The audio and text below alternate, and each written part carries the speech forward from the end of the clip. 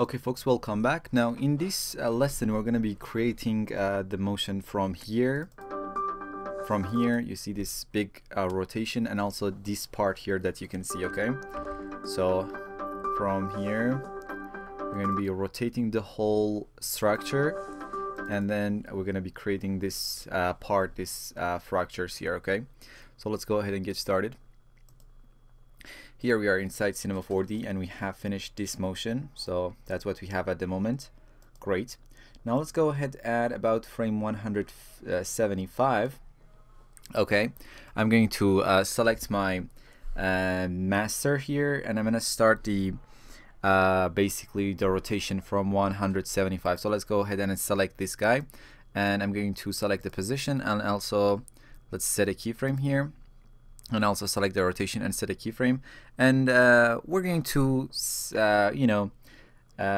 maybe about 15 frame. Let's go to something like 190, 191, something like this, and we're going to rotate and move our master controller and to the other side. So let's go ahead and rotate this. Let's go to something like let's see, maybe negative, something like here. This is the cube, not exactly this one. Let's go ahead, we still need to go the other side, and let's go to maybe just negative 174, 75, let's see, something like that. And for here, let's go ahead, so something like maybe this is the cube in question, cube number 6 exactly. So let's go ahead and rotate these values, and sorry, I just made a mistake. We're going to make sure the values are here. So it was negative 75, yeah, and then negative 177, and finally negative 174. okay, and let's go ahead and set a keyframe for them. And now we have this motion, you see. So if I hit play, boom, perfect. Now when we actually, it's a bit unnatural because it's so quick, but when we actually go to After Effects and add the motion blur, it's gonna look so nice and natural. So let's go ahead to here, and let's see, and let's change these values a bit. I'm gonna go ahead to kinda move my whole structure a bit down, maybe something like this, and maybe, okay, I think that's nice. Let's go ahead and set a keyframe for these guys too, and here is what we got. Perfect.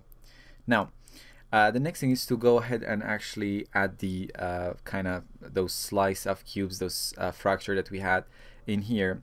And if I get back to frame 0, the cube in question is cube number 6.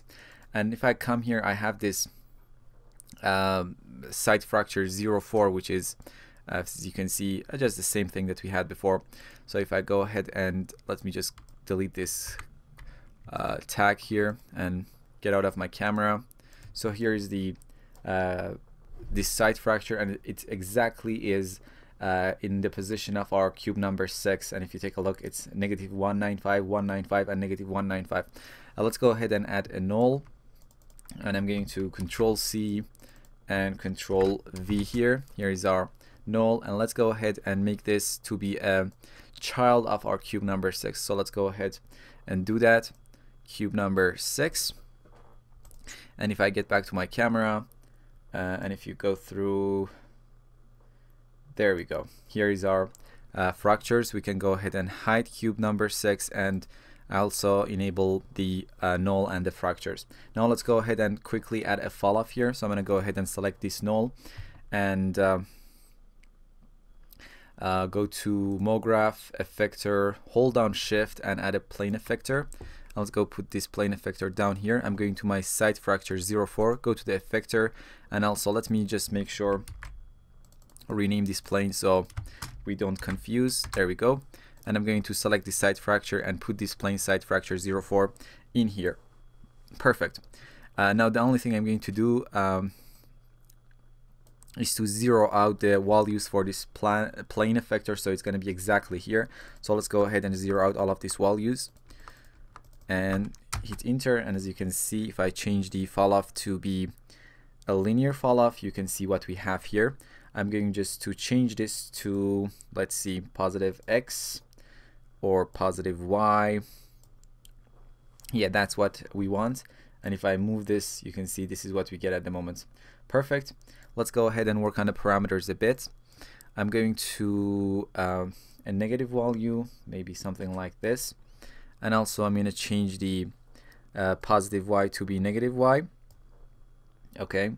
And let's go to the parameters and let's, yeah, I think we were wrong. Let's go to these fall off for the moment and still negative Y. Perfect.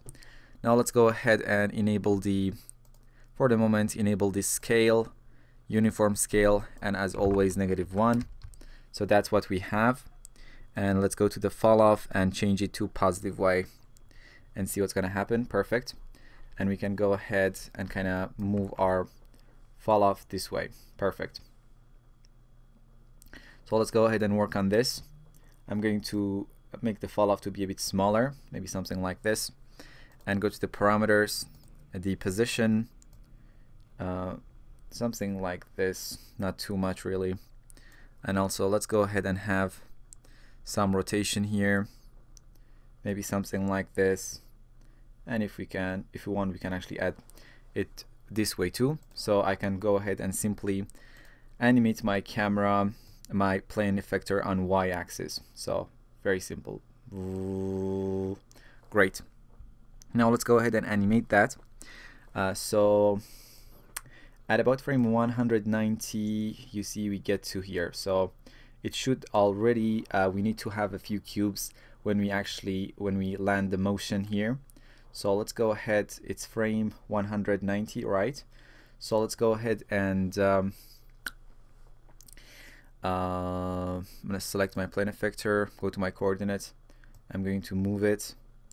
So let's go ahead, maybe let's set a keyframe in here.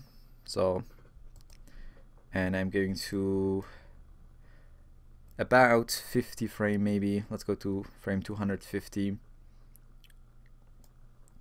and let's go ahead and move the thing here and set another keyframe. Okay, and I'm going just to put this guy maybe for about frame 160, so this way when we actually rotate our structure, we already have some cubes.